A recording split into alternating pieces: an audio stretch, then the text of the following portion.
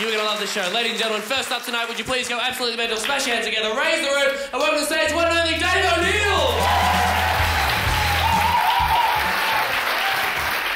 Yeah, thanks very much. I know what you're thinking up the back. You're going, oh, no, not another lesbian comedian. And, check me out.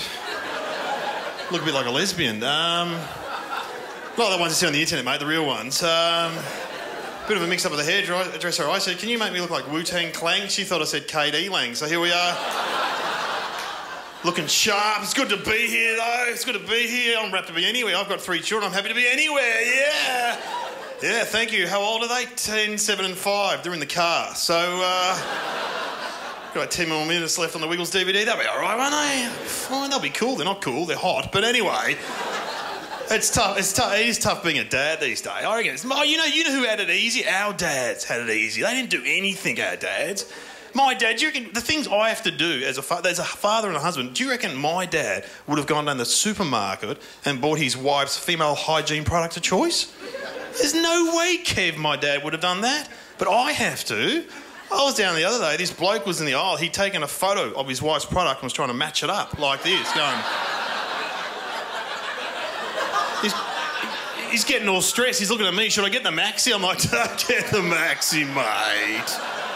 Look at an amateur hour over here. You got to memorise it, mate. My wife's a Stage 3 Ultra Thing regular with wings with a soft cottony cover and a new anti-leak core. Yeah. Thank you. Thank you. They're in a purple packet. Anyway, but you know what I say dads wouldn't have done? Our dads wouldn't have ridden bikes on the weekend for recreation. There is no way. Can you imagine my dad, one of his mates ringing up? G'day, Kevin, it's Keith here. I don't know what you're doing on the weekend, but me and Barry are getting our Lycra out. We're going to get our push bikes. We're going to ride along the seaside. Then we're going to a cafeteria for a warm milk drink. Are you into that, Kevin? I don't know. Does it hurt your knackers? We don't have any, mate. We handed them in. Now, I'm not anti-cyclist, but I hate it when you get 2 cyclists and they think they're a car, you know? They're not a fucking car. And you know how you know they're not a car? When you hit them, they don't react like a car. Like, it's crazy. And you've got to help around the house. Dad didn't help around the house. I heard this one. There's always judgment being placed on the husbands and dads. I heard this one. My son walked out and he goes, I can't find my hat. And my wife goes, oh, God, did you have a mummy look or a daddy look? Apparently, a daddy look is like a man look. You just walk in the room and go, nah, can't find it. I looked everywhere. But a mummy look, you walk in, you turn over cushions, you open up cupboards, and there's a woman yell out in Queensland, and you fucking find it. That's right. That's a mummy look. But I tell you what, we live just near the school, basically. So school drop-off on that is quite easy. Like, when we bought our house, it's 4 doors away. I remember my wife just looking up at the school and going, ooh, I wonder what that school's like. I said, I don't give a fuck. That's where they're going, OK? If that was like a Catholic school, I'd change my kids' names to Mary and Joseph and push them out the door. Off you go. If that was a school for the blind, I would give my kids dark glasses and a white stick and push them out the door.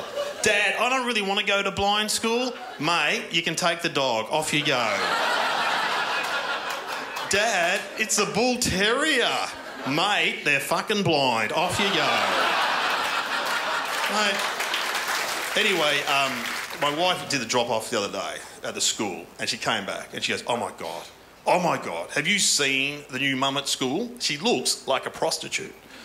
I'm like, well, you've got my attention. Well, what do you mean, like a prostitute? She goes, well, go up and have a look and tell me what you reckon. Well, guys, I didn't want to go, but I ran up there and stopped her from getting in a car and got a selfie with her and put it on Facebook, and it's all awesome. And look, she was very young. She had a lot of makeup on. I went back in. My wife goes, did you see her? I went, yeah, she looked fantastic. She goes, are we talking about the same woman? I said, well, did you see her? She goes, well, what do you mean? I said, well, did you have a mummy look or a daddy look? I've been Dave O'Neill. Thanks for watching. Cheers. Give it up for Dave O'Neill.